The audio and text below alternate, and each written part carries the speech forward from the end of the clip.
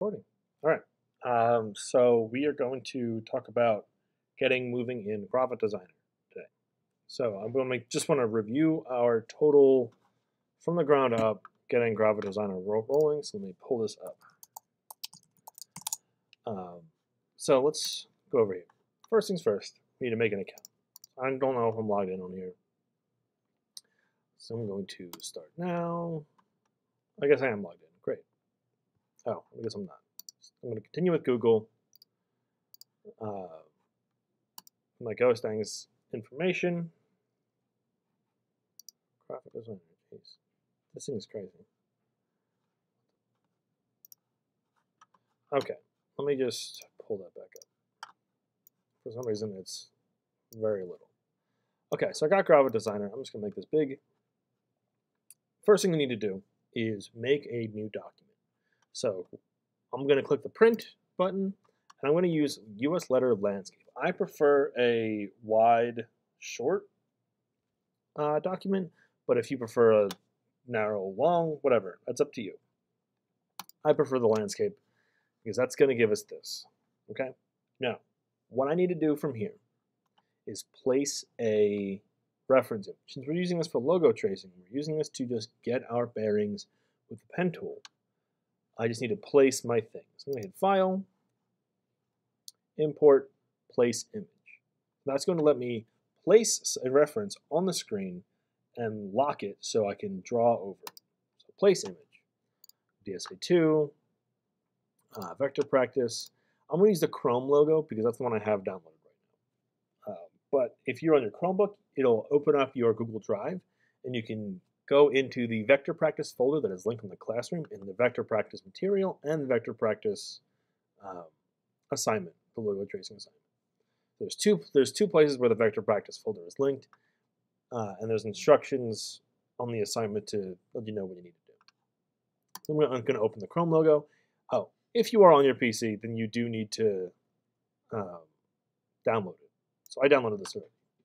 And this is a little big for me because it's just taking up a lot of the space. So what I want to do is make it smaller. So I'm going to grab my corner here and hold the shift button and scale it down.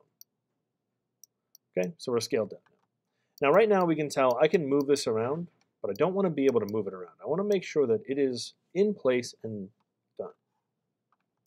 So over here on the layer panel over on the left, we have our Chrome logo. So if I click that, we can see it. Now every time we draw a shape with the pen tool, it'll create a new object in the layer panel. But I don't want to be able to move my Chrome logo so I can, move it around freely, or move my pen tool things around freely. So I'm gonna click this little padlock icon and lock it. So now, if I try to move it, I cannot. So that's step one. Step two, I guess. Place your image, lock it. Now I'm gonna come over to the top here, and I'm gonna grab the pen tool.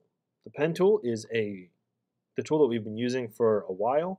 It's going to let us create very crisp shapes. Now, just like we were doing in the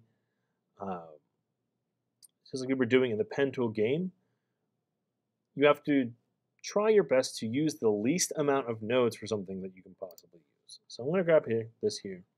Before I get started with it, I need to set myself up right. Okay, so over here, I have my fills and borders. Now, in Illustrator, these are called fills and stroke, but in Gravit, it's fill and border. Okay, so the border is the outline of the shape that you are creating. So if I screwed that up. Lock. With the pen tool, create this shape, you can see it has a black outline and a white inside. Okay, so right now my border is black and my inside, my fill, is white.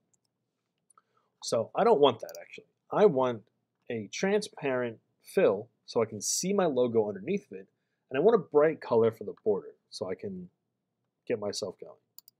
So I'm going to go to the opacity over here, right here on my fill, and I'm going to drag it all the way down to 0.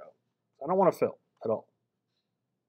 Now I'm just going to click this black circle over here by borders, and I'm going to drag it over to the red. Okay.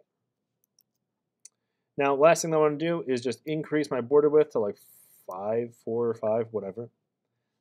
That's just to get a little heavier line, give you a little bit of wiggle room when you're creating this logo. Okay, now I'm ready to start making this logo. So I'm going to click here. Now remember, a single click just makes a no curve straight line. When I click and drag, that makes a straight line. So I'm going to click and drag, that makes a curved line. So I'm going to click and drag until I get this curve here. Okay? So let me do that a little zoomed in. Click and drag until my curve lines up, essentially. Okay? Now, since my next one has a sharp corner into a curve, that's going to mean I need to lock my back handle into my front handle. So what I'm going to do is I'm going to be a little tricky here. I'm going to lock, I'm going to click and hold, but I'm not going to move the mouse. And before I move the mouse at all, I'm going to hold the Option key. What that's going to do is just give me a front handle. Okay, I'll save my files. Sorry about that. So that just gives me a front handle. So I don't have any back handle here, just front. Now I can do this again over here.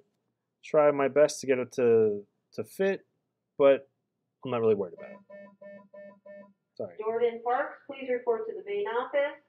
Jordan Parks, please report to the main office. Great. Thank you, Jordan Parks. Okay, now, since this is another curve into a sharp corner, I'm just going to drag my handle out, hold the Alt key again, and point my front handle in the direction I want my line to be going. And then I'll finish the curve. Now, you may be looking at this and going, Mr. Spratlin, that curve sucks. It's not matched at all. This is terrible. That's okay. Because what I'm going to do is something that the pen tool game does not allow us to do, and that is edit our curve after the fact. So I'm going to grab my pointer tool up here. I'm going to double click my shape, and this is going to let me edit my curve a little more. Okay, so I just need to get it as close as possible, just tweaking it a little bit, seeing what we got. That looks good. Now I got my curve. Okay, so using the pointer tool or the sub-select tool lets us edit our handles as much as we want. Okay, now I'm going to grab my pen tool again. We're going to do the next thing. So I'm just going to do the circle. Ooh, that's not what I wanted. Okay, that's also not what I wanted. I'm really having a day here. Okay, it's a little wonky, but you know, it does its job. Oh, I didn't want to not want to do that.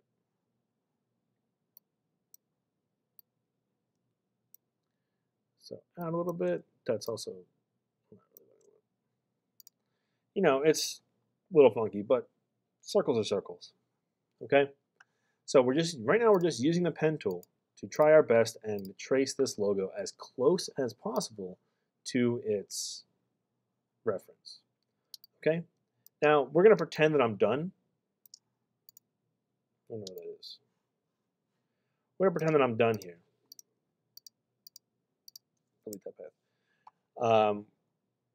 You know what? We're going to just, cheat a little bit. Don't do this when you're doing your logos. It's important that you get a handle on how to trace these things and vector stuff out, but I want to make sure I get done faster so I can teach you how to finish this off. Okay. Also, when we're doing our actual logos in class, copying and pasting is just fine because you want to make sure it's all good. Now, I'm done. I have all my things traced. I'm going to hide my reference so I can see my logo or my trace logo in entirety without a reference behind it. I'm going to click this little floppy disk thing here. What? I don't want to be on the cloud. Why? File. Save. Why is it giving me cloud content? I don't want to be on the cloud. There we go. No, I don't want to be on the cloud.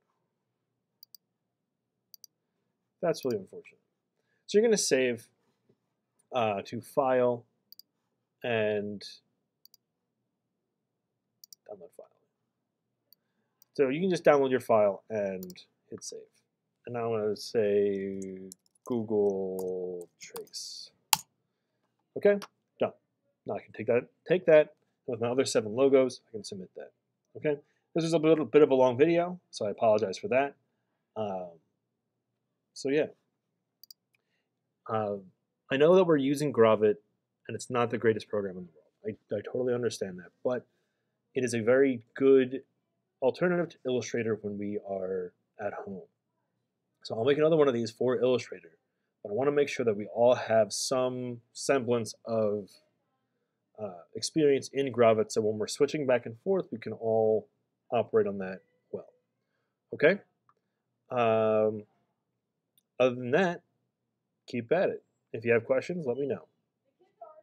Stop recording.